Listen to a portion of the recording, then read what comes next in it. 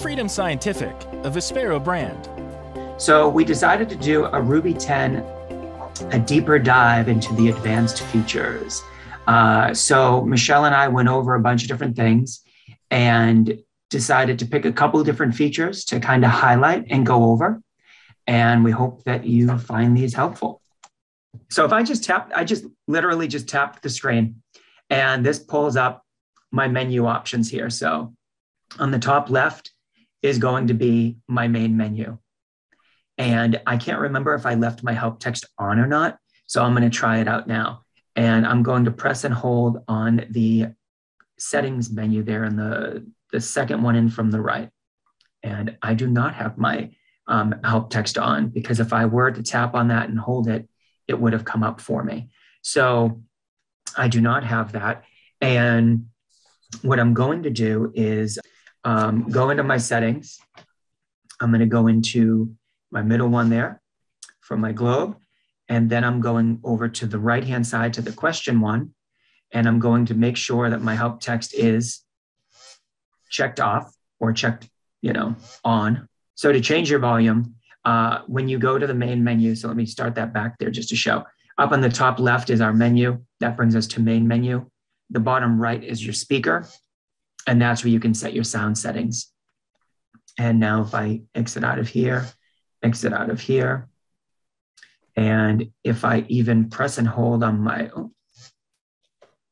plus, let's see here, come back in, and it could be open device settings.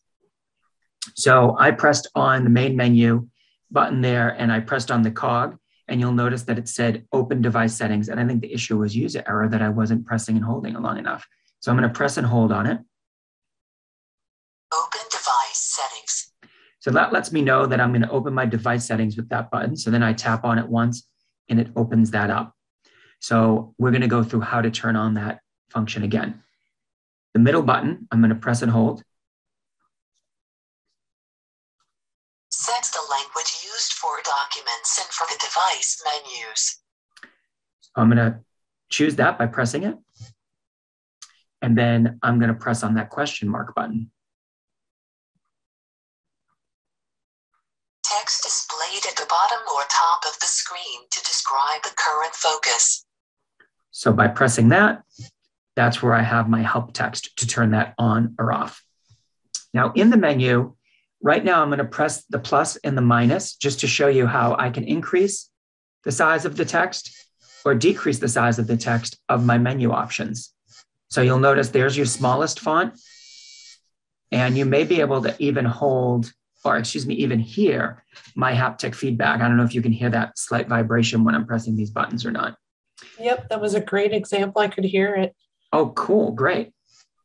Yes, so there is, and you get kind of a louder one when you are at the maximum. So there's the maximum size of our help text.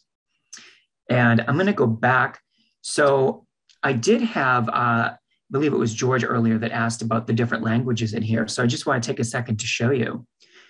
In the middle here of the language menu, you've got these three buttons. So on the far left is the actual reading language. So we're set on English right now. I'm going to decrease the size of that a little bit, but you'll notice you have, so there's our top of the list. So you've got multiple languages in there, and I'm just going to do a scroll through them. French, Spanish, Italian, and you've got many, many different languages. There's my people, Norsk. Oh, there's my other people, Sumi, that's Finnish. Sumi Kutsu means Finland calling. Ah, well, there you go. So we've got you covered there. And then I think we're coming up to the very end here. And then you can also customize your voice. So you can select voices. And so you'll pick your language first. And then once you pick your language, you can come over to the voice to choose the language, the voice. And what that allows you to do is then decide, do you want, male or female?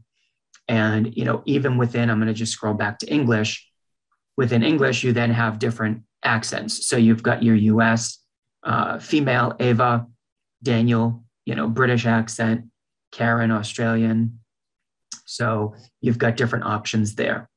And again, that's based on if you can hear a higher tone better than a lower tone, you may choose the female voice. And again, it's just based on tones and what you can hear properly.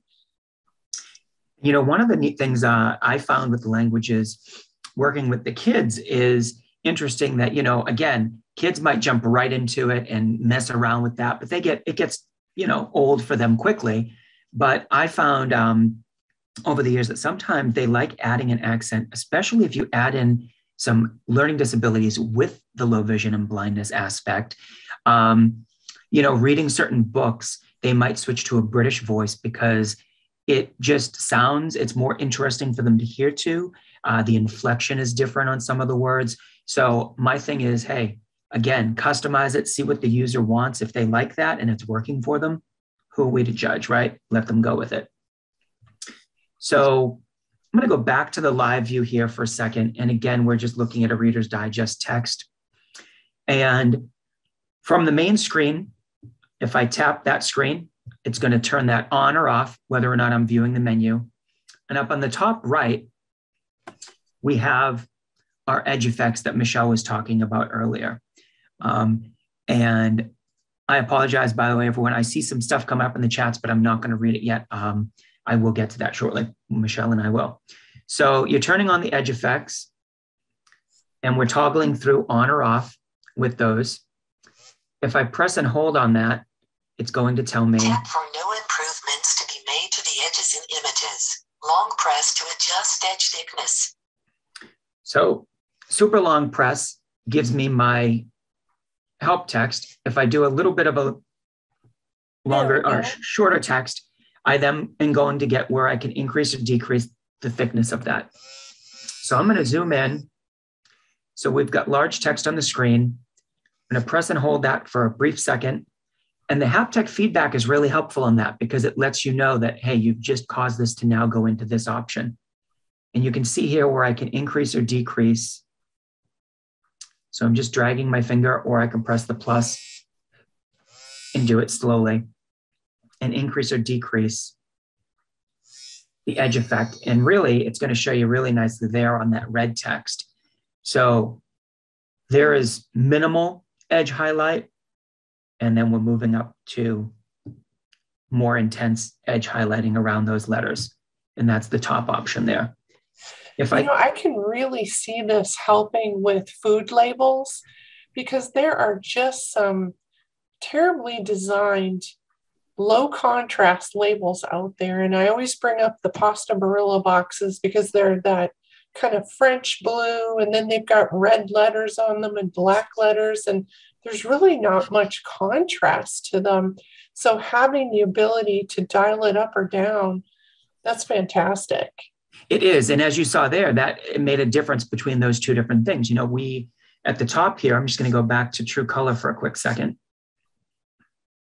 And to do that, I'm just pressing and holding the top left button, the contrast button, for a couple seconds. And we're back to True Color. But now if I want to switch over, so you see the different color fonts, we've got some red down the bottom that's larger, and then smaller black font up at the top. So now I'm going to go into our high contrast white text on a black background. And this is where I really noticed that the edge effects really pop. So on the top right, I'm going to turn on my edge effects. And earlier I had chosen mine to be a pink color. So now you'll notice that this is highlighting that with a pink highlight around the text. If I press and hold that for a second, you'll notice I'm at the minimum option.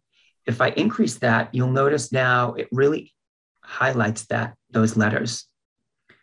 I mean, they're just popping right off the screen, right?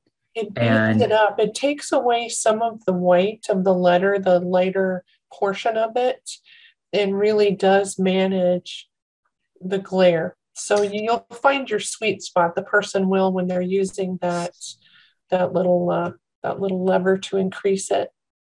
And then I'm going to press it again, and you get just edge highlighting. So this was the one you talked about So this just gives you the outlining, not the highlighting really, but just more of an outline. So now it's taking away, and you'll notice, I think you mentioned this helped cut down the glare when you were using the product, right? Oh, it was amazing because when things are really too much, you hold your eyelids and eyes in a certain way. You're almost squinting. You get that kind of squinting look. And I noticed my eyes relaxed immediately when I took the center of the letter away. So I can see where this really manages, for someone who has glare issues. It's fantastic. And then you just toggle through that. So you toggle through those 3 different options. And I'm going to toggle through my color contrasts here briefly too. So here's on a white background with black text. And I look at that there. That really shows nicely, I think, just giving you that outline of that text. Kind of like a coloring book almost even. And then we're going to just, if I want to get back to my true color, I can toggle through by pressing that contrast button, or if I press and hold it for a little bit longer, it brings me right back to true color. And there's our true color page right there. Freedom Scientific, a Vispero brand. To stay up to date on upcoming webinars and training events, complete the sign-up form at freedomscientific.com/webinars. Thanks again for connecting with us.